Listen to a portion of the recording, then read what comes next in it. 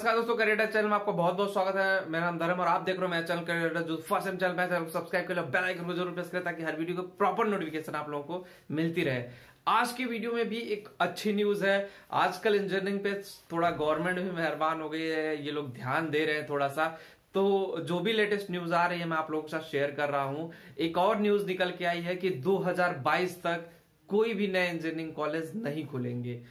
तो ये एक अच्छी न्यूज है और मैं चाहता था आप लोग ये न्यूज जाने और इसका क्या इम्पैक्ट पड़ेगा इंजीनियरिंग स्टूडेंट के करियर पे, फ्यूचर पे, इसके बारे में थोड़ा सा बात कर लेते हैं। चलिए, जब बात आ ही गई है, देखो अभी क्या हुआ है, रिसेंटली जब काउंसलिंग हुआ है, लोग एडमिशन लिए तो लगभग 45 से 50% सीटें इंजीनियरिंग की खाली रह गई।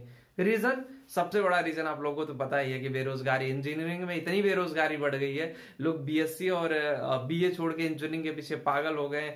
करोड़ों के पैकेज, लाखों रुपए पर मंथ कमाने के सपने देखने लगे और वो सपने देखते देखते कहीं कहीं लेजी हो गए और कॉलेज भी पैसा कमाने के चक्कर में रहते हैं। हर प्राइवेट इंजीनियरिंग कॉलेज का यही कहानी है, कोई पैसा कमाना चाहते हैं, मुर्गा फंसाते हैं और पैसा कमाते हैं और उनको आपके करियर फ्यूचर से कोई मतलब नहीं था।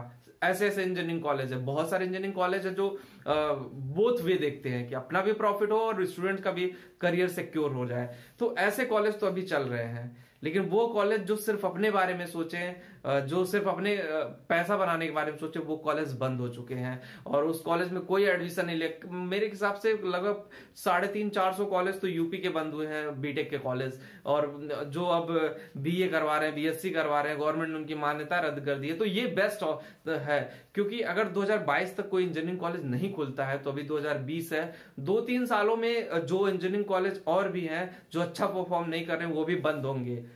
जब एडमिशन नहीं होगा तो ऑब्वियसली एआईसीटी को एक्शन लेना ही पड़ेगा ऐसे इंजीनियरिंग कॉलेज पे, तो वो बंद होंगे ही होंगे। और इससे स्टूडेंट का बेनिफिट होगा कि कम इंजीनियर्स पास आउट होंगे और जॉब उनको इजिली मिलेगी और जो भी पास आउट होंगे उनके लिए अपॉर्चुनिटी जनरेट होगी, क्योंकि बहुत सारे लोग अभी पड़े हुए हैं मार्केट में, बेरोजगार हैं, बहुत सारे लोग हैं इशूज है, लेकिन कोई ना कोई, देखो कब तक बेरोजगार रहेगा, साल भर 2 साल, उसके बाद वो जरूर चाहेगा कि चाहे मैं कॉल सेंटर में जॉब करूं, चाहे वो मैं डेटा एंट्री की जॉब करूं, इंजीनियरिंग से हट के ही काम करेगा, बट करेगा जरूर।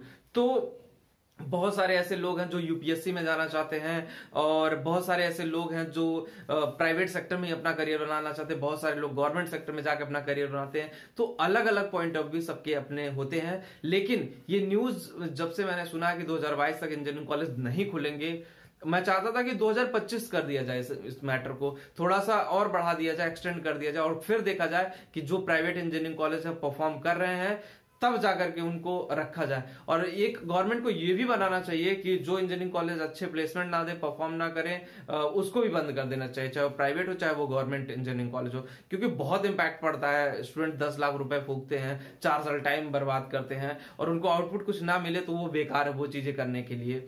तो आप लोगों का क्या राय है कि 2022 तक नए इंजीनियरिंग कॉलेज नहीं खुलेंगे? इस पे अपना कमेंट जरूर शेयर करें और इस वीडियो को सारे दोस्तों तक पहुंचाएं। ये न्यूज एक्साइटिंग न्यूज है और अब क्या बोले, चैनल पे फर्स्ट टाइम आया तो सब्सक्राइब भी कर लें। थैंक यू, जय हिंद, नमस्कार दोस्तों।